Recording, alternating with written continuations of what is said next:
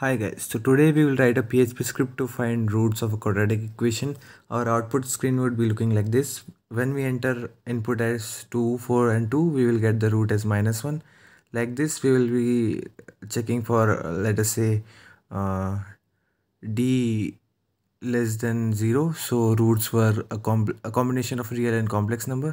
And then for d is greater than 0, we would be getting 2 real values. So let us write the program now. So first of all, we will have a new text file. We will save this as let us say roots of quad.php.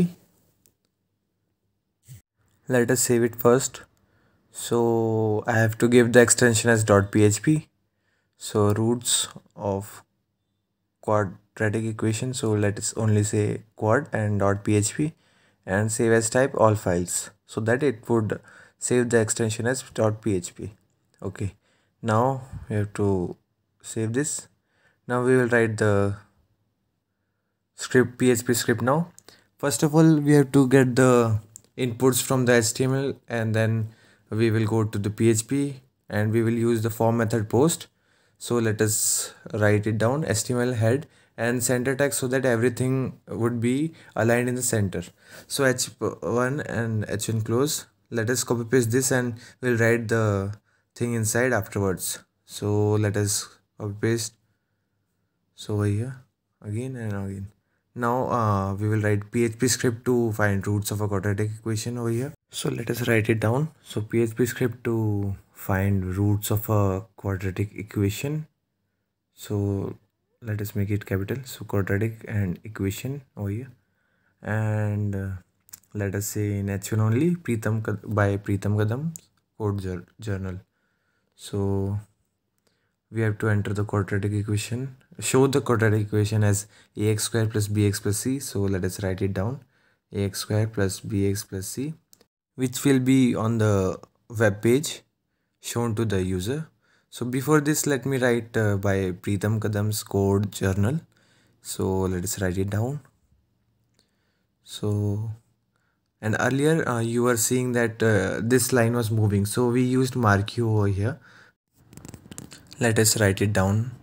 So let me make it capital. So mark double E, and then we have to close this so that only this line would be moving. So let me close the mark. Now after this quadratic equation is shown, and then we have to give the user instruction that enter the coefficients, and let us say h2 over here, so that it would look smaller than the other stuff. So we have to close the head, and then we will start the body. We will make a form with method post, and then we will write the PHP script. So we have closed the head. Now let us say body, BG color as yellow, so that the background color would be yellow, and you can choose any color you like. So let me just write yellow because we have already used a lot of colors in the previous videos. And then form method post, and then we have to give the user instruction as enter A, enter B and enter C, and then we will use the input type as number, and we'll give this variable name as Pritam1, so that we can take the value of this variable into another variable, that is $A, inside the PHP script. So let us write this down. So enter A and input type as number only, and then we will name this as Pritam1.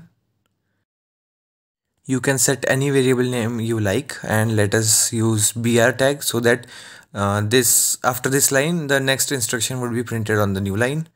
And let us copy paste this part for B and C. So let us update this as B and this as C, and we will name the variables as Pritam2 and Pritam3, so that we would get the values in the PHP script.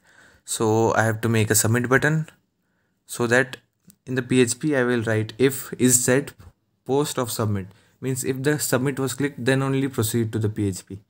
So submit, and then name as submit only, and then we will give the value as find roots. Find roots would be printed on the submit button on the screen. So find roots. We will close this. Now we have to close the form, and we will start the PHP script. So form close, and then we have to start the PHP as less than question mark PHP. And then first of all I will check if the submit button was clicked. So if is set and $_post and submit, then only we have to proceed ahead. So I will give the name as submit only, because for submit button we gave the name as submit. Now we have to close this and this. Okay, now we have started the if. Now I will like declare three variables as $A, $B and $C, and get the values of Pritam1 in $A, Pritam2 in $B and Pritam3 in $C. So let us get the values from the variable. So let me just copy paste this part. Now I have to give the name of the variable inside the parameters. No, so Pritam1. Now I'll copy paste this part and just write Pritam2 for $B and Pritam3 for $C. So let us change this and this too. And then I have to like get the value of the discriminant. So let us write $discriminant. We will use this a lot of times, so let me just make it as $D, which will be equal to b square minus 4ac. So let us write it down. So b square and minus 4ac. So 4 star a star c, and now semicolon. And then I have to check the conditions that if d was greater than 0, then we have to get the formula and print the root 1 and root 2. And if d was equal to 0, then I have to just print one root, and then for d less than 0 I have to print a root which will be having a real and a complex number. So let us write this down first. So $x1 would be equal to minus b plus square root of the discriminant upon 2a. So let me just write it down. So 2 star a. So now for x2, that is second root, I'll be just having this as minus b minus square root of discriminant, and then this whole thing upon 2a. So let us copy paste this whole thing, and we will just write $x1 as $x2. So let me just copy paste this. Now paste, and then this would be $x2 and this would be $b minus square root of discriminant and this whole thing upon 2a. So we will use echo, and in echo we have to like print roots are root 1 and $x1, so that the value of variable x1 would be printed, and then root 2 and $x2, so that the value of the variable x2 would be printed.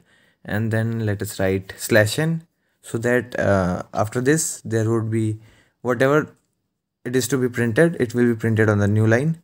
So root 2 $x2 and then /n for the new line, and then double quotes complete semicolon. Now we have to write the else if part of if the discriminant was equal to 0, then there will be only one root, that would be equals to minus b upon 2a, because discriminant's value would be 0 and we won't like write square root of 0 over here. So else if $d was equal to 0, then we have to like write $x equals to minus b upon 2a. So let us copy paste from here, and in place of $x1 we will write $x, and we will remove this whole thing because this is 0 as discriminant is 0 already. So let us proceed ahead, and then after this we will write echo and root is equal to $x and then /n. I forgot the minus sign over here, that is minus b plus minus square root of determinant and this whole thing upon 2a. So let us print this root equals to $x over here, so that I am using echo, and then we will use /n for the new line. So semicolon. Now if it was not greater than 0, it was not equal to 0, then it should be less than 0, and if it is like that, then the roots would be combination of real and imaginary part. So I will declare a variable as $real and then another variable as $imaginary, and then we will copy paste from above, that is real would be minus b upon 2a and imaginary would be square root of minus %d, that is square root of minus determinant. So let us go ahead. So I will directly write real and imaginary over here. So let us copy paste from here. So let us remove one extra bracket after %d and we are good to go. So I will write roots are, and root 1 would be equal to $real plus $imaginary, and root 2 would be equal to $real minus $imaginary, and then I will write /n. So let us go ahead. So root 1 equals to $real, that is the value of the variable, plus $imaginary, the value of the variable imaginary, and root 2 would be equal to real minus imaginary. So let us copy paste this from this, and then we will like update that plus as minus. So let us change this, and then /n, and then double quotes complete, and then semicolon. So now we have to close the PHP script. We will also close the body. So I think we have already closed this part. Okay, so we'll close the PHP now. Then we have to close the body, and we will close the HTML also. Okay, so I have already started the WAMP server. So let us proceed.